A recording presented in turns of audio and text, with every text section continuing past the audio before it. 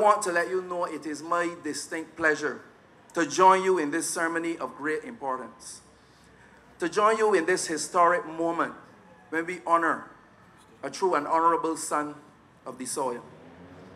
I would like to express my sincere gratitude to the organizers of this event for extending that invitation for me to speak and to be able to welcome you on what almost does not feel like a new venue.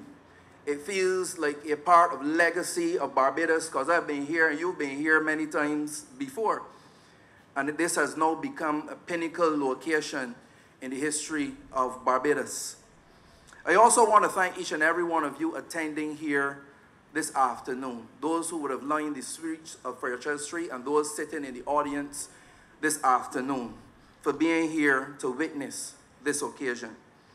The Spiritual Baptist Church has been present in the Caribbean from about the late 19th century, early 20th century. Its origins firmly rooted in Africa, and it was able to traverse its way here to our island, the Republic of Barbados. This church has also been a constant supporter of our crop-over events, not only blessing the last delivery of the Cairns, but also, I don't know if many of you knew this, had the largest food stall, Cuckoo Village, selling local dishes. I see many heads are nodding. Many people have some good cuckoo and flying fish from that stall. This Archbishop also made a contribution to cultural development as a member of the National Cultural Foundation. This church has actively participated in the National Independence Festival for Creative Arts, better known to us as NIFCA, singing many African, Caribbean, and African songs. Born in Barbados and having lived for 16 years in Trinidad and Tobago, where he witnessed the local spiritual Baptist movement, Williams had a vision to return to Barbados and fulfill that vision here among our shores. Historically, Archbishop Granville Williams is responsible for the establishment of the first spiritual Baptist church in Barbados. This established a black-oriented, black-themed church as an example of Williams' exercise to empower black people and to empower us with visionary leadership with his volunteerism. The church would eventually evolve into a huge spiritual movement engaging African styles of worship, involving hand clapping, rhythmic movement, singing, dancing, intense praying, and community participation and awareness. As patriarch of the Sons of God Apostolic Church, Archbishop Granville Williams has impacted greatly on many various aspects of Barbados. Indeed, he has made his contribution to this country in many different ways over the decades of his life. Whether it be through community building, we are all aware of his efforts, spiritual commitment, we are also aware of that, and participation and being a role model for the elderly in latter stages of life, if many of you did not know that part. This charismatic leader was committed to the empowerment of all Barbadians and believed in the upliftment or the elevation of black pride, black identity. It was central to the open practices of the Christian faith. Hence, he was a statesman in his own right, attracting all types of worshipers with his preaching of black African pride and empowerment of people of African descent.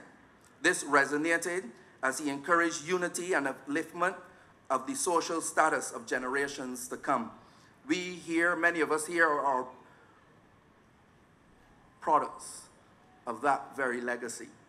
Such was the man that even before the recognition of the Black History Month, known popularly across Barbados now, in several schools in Barbados, he implemented several exhibitions on the history of Africa to educate the wider community and empower them with his many attributes. And I do believe he deserves a round of applause for that.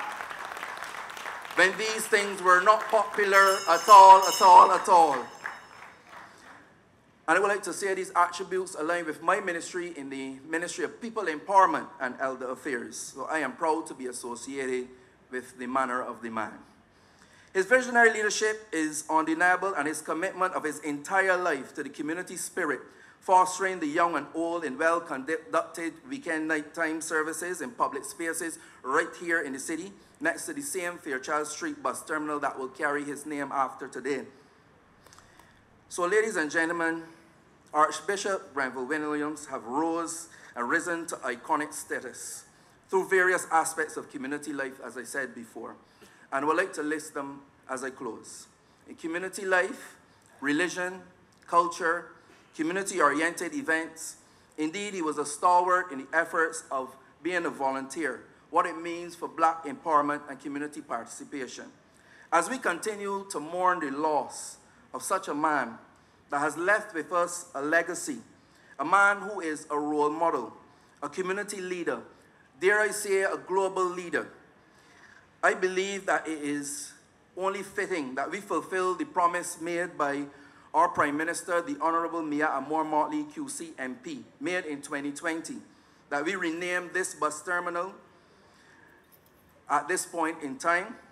We in this government intend to honor the legacy of Archbishop Granville Williams, and today we shall do so. Ladies and gentlemen, all that is left for me to do on the behalf of the constituency of the City of Bridgetown and the government of Barbados is to tell you welcome, and I thank you.